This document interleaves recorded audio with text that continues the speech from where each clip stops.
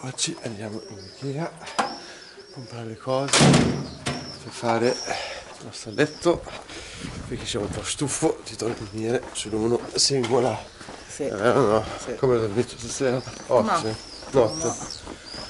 Bene, dai. Anch'io. Bene, dai. Dai. Il tempo Sì, comodo non è. comodo non si può dire. No. Un po' mal di gola, sai? Come di gola? Eh sì. Oh mio, che bella acqua, bella oggi. Oggi è stupendo. Noi andiamo a piedi Ikea con l'autobus. No, non direttamente, andiamo un pezzo in autobus, in pullman. Sì, prendiamo l'autobus per l'aeroporto e dopo camminiamo dall'aeroporto fino a Ikea. Quanti chilometri sono? 6, 8. Ah. Oh, guarda c'è il pescatore. Perché forse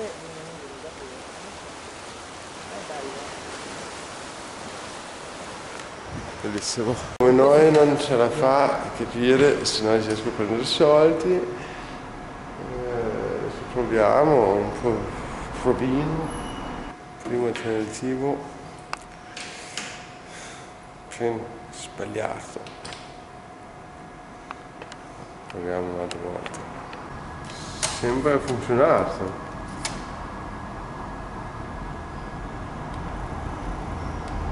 è quello giusto. È quello giusto. Forse ce la fa. 20 euro. Non è stressante, è eccitante. Amore. Via. Brava. Quasi si prende l'autobus e iniziare in buon tempo, così non ci devo correre tutta la strada. Comunque. Però è ben collegata, si era chiusa da Catania all'aeroporto, sono ben collegate. La cosa che si deve ricordare è portare sempre scarpe sportive. È fondamentale. Sì. Se uno non ha la macchina è fondamentale. Esatto. Grazie. Questa è Catania? Ah, bene. Ci può essere però non avevo capito se lei col pullman si fermasse prima o dopo l'aeroporto per andare all'Ikea. Mamma mia. È altissimo, da qua si vede quanto è alto. E noi andiamo là. Non c'è neanche una macchina sul parcheggio, siamo il primo. Cuffia! Sai dov'è cuffia? Sai dov'è cuffia? Cuffia. Questa è cuffia. Siamo in cuffia. Siamo in cuffia. Dove sei andato? Se le cuffie là. Là c'è l'Etna, amore. Là c'è l'Etna. Bellissima l'Etna. Allora, Amanda, secondo me si devo fare proprio lo stesso strada che noi abbiamo fatto prima. E quel ponte è proprio, fa un po' paura. Sì. È vero o no? Non c'è tanto. Ah, guarda questa. Questo noi abbiamo. È carino, non va neanche tanto veloce.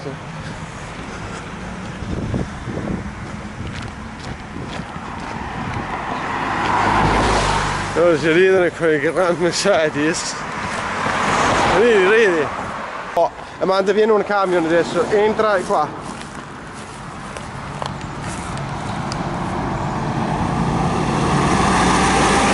Andati là secondo te?